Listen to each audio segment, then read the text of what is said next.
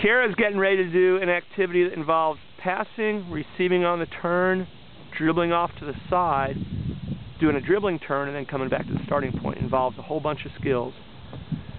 And we're receiving with an open body shape. If Kara receives with her right foot, she turns it to the right. If she receives with her left foot, she turns it to her left. Takes a dribble touch or two, does any turn she wants, comes back to the starting point, passes it back, and then just repeats.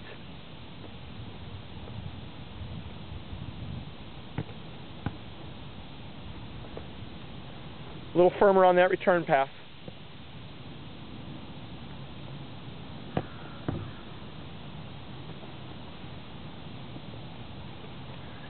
As you receive, do a little bit of a hop on your other foot to get your body facing the new direction, so you can be moving in the new direction on your first touch, not after your first touch.